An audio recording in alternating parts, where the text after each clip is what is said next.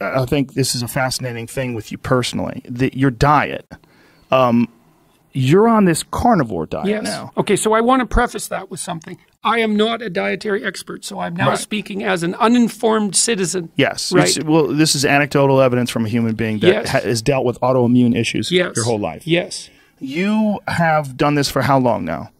I've been on a pure carnivore diet for about 2 months and a very, very low carb, greens only, modified carnivore diet for about a year. So in the year... And a low carb diet for 2 years. So from the time that I've known you for what, 2.5 years now, something like that? Yeah. When I first met you, you had much more weight on your body. Yeah. You looked different. Yeah. And back then you were eating like the standard diet, right? Like normal people do. Yes.